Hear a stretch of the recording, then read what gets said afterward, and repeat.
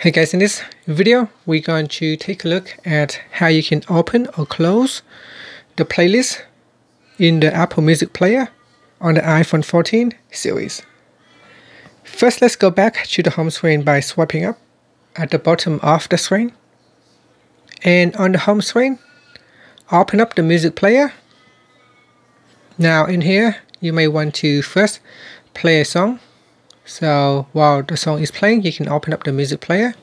If you want to view all the songs in the playlist, then you can open up the playlist. To do that, you can tap on the playlist icon at the bottom here, and that will show the playlist. And in the playlist, it will show you what is playing next. You can choose to turn on shuffle or repeat or autoplay mode. And to close the playlist, simply tap on that playlist icon at the bottom to close it. And that's it. Thank you for watching this video. Please subscribe to my channel for more videos.